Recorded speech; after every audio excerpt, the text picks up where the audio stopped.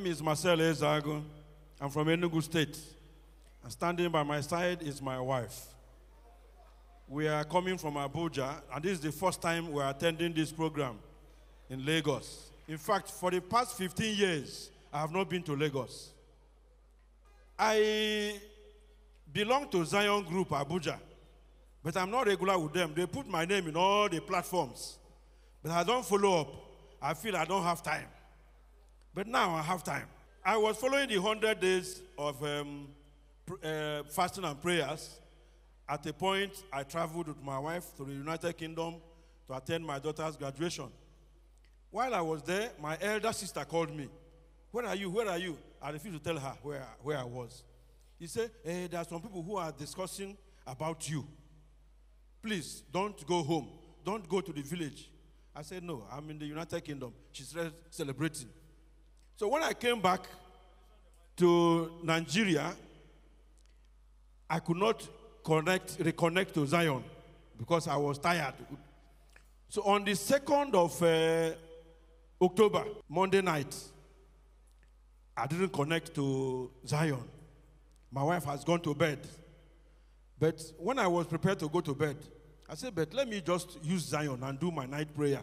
I joined Zion 20 minutes to 12 midnight on Monday, 2nd of October. And after 3 minutes, what I heard was, Marcel, Marcel, Marcel. There is somebody called Marcel. You are about to travel home.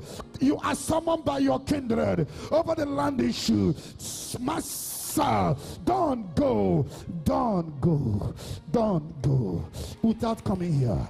Don't go. They have prepared how you will go and you will not come back alive. I see you being rushed to the mortuary from village. Don't go. Don't go. Don't go. By the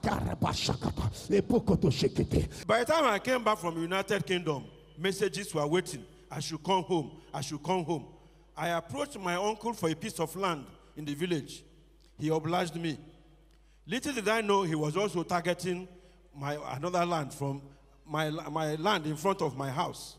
And he went and took that land without consulting me.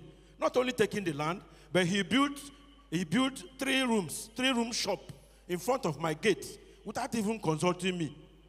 So when I confronted him, he said, who gave me the authority to talk to him? That he dealt with my father, then who am I to talk to him?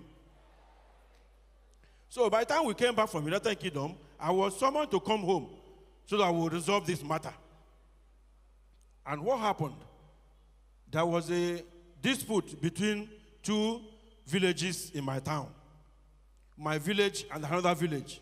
And that village went to my own village with police escort.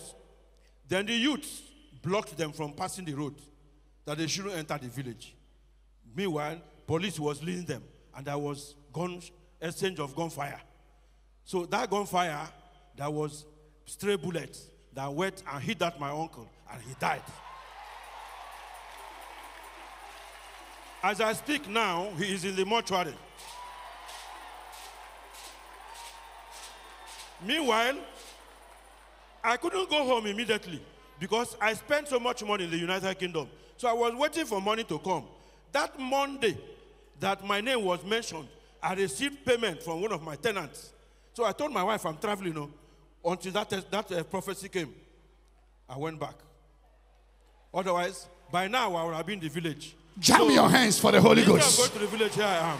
You are crying. Jesus. You love your husband. Yes, yes. You love him. Very well. You love his head or his leg. Every part of him. Every part of him. Yes. You have not been in Lagos for 15 years. For the first 15 years, Have I talked to you before? I've never been to Zion. I've never seen you. Have I talked to you before? No. You are about to travel when? On Tuesday? Yes, I was about to travel because I received money that Monday. Then the prophecy came on Monday. Monday night. And he said you are having land dispute in your village. Yes, with that my uncle. With your uncle. Yes.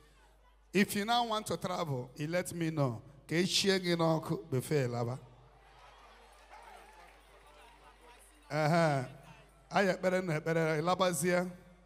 I am calling the angels that walk here to go with you.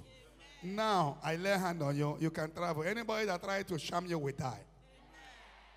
I cover your family with the blood of Jesus. Blood of Jesus Christ. I cover you with the blood of Jesus. Blood of Jesus. In Jesus' mighty name we pray. Amen.